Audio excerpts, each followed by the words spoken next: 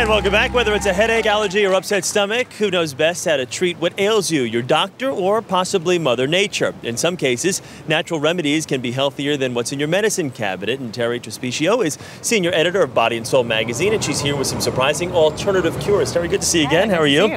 Body and Soul, great Anita Baker song as well.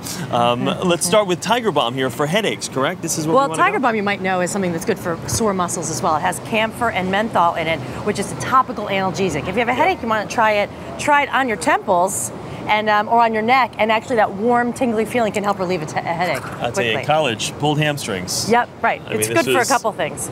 Awesome stuff. Now what do we have next? Now here we have for arthritis pain. Yeah. Now a lot of people suffering from arthritis pain have to take all kinds of medicine. If you take fish oil capsules, omega-3 rich fish oils, they're an anti-inflammatory, and they can ease some of the stiff and tenderness of joints. So you want to talk to your doctor though, especially if you're taking other medications. How many would you actually need? I mean, well, you'd want to talk to your doctor about a specific dosage for you. Okay. Yep.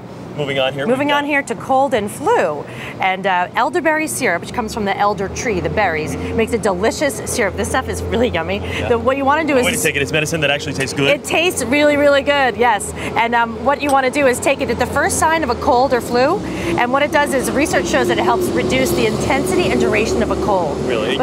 Yep. I'm sorry, you're also recommending garlic as well? Garlic, yeah. Can you combine the two? Yeah, of course, yes. What's really great about garlic is it's a very, very potent antiviral. Yeah. And so what you do is you chop it up, mince it up, let it sit for 10 to 15 minutes, down the hatch. Really? Straight raw. It's really powerful at fighting germs and cold and flu and all that kind of thing. So swallow it, or you can lightly saute it, get it into a lot of different foods. And then just make sure you don't have to talk or kiss anyone for about a week. Do yourself and your family a favor, don't chew it, just swallow it. So just making a necklace of it doesn't actually work? No, you got to get it down into your gut, yeah.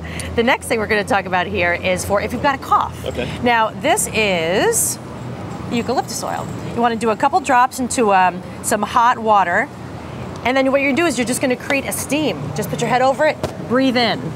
Be careful not to burn yourself, of course. Yeah. But what that does is loosen up the phlegm in your chest and give your cough more productivity. It smells actually pretty good. It does smell good, so it's good for that. Nice smell to it. That's the first part of the cough. Second part of the cough is when you have a cold and your throat feels really raw. Yep.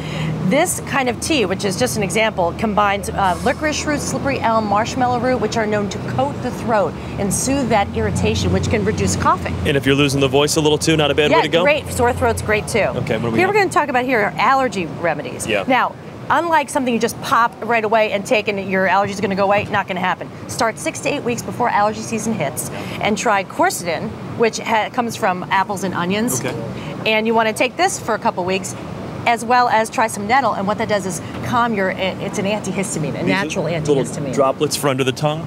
Yep, droplets, put in some water and drink it. Yep, and what you do is help you not respond so viciously to those allergens. Okay, finally we've got some brand here. I think we know where we're going. You know where we're going. It's yes, constipation. We don't want to talk about. We have to. If you're suffering from sluggish digestive tract, you want to up your fruit and veggie intake. I like that term a lot better. Yeah, fruit and veggie intake. You want to up that, of course, and add some flaxseed meal to your yogurt, or your salads, or whatever. That will get things moving. As will Triphala, which is an Ayurvedic remedy known to soothe and support the digestive system. And be careful, they're gentle, but they do work. And the bran muffin, right? And a bran muffin. Can't forget about a bran muffin. Right. Terri, thanks so much. Good to see you once again.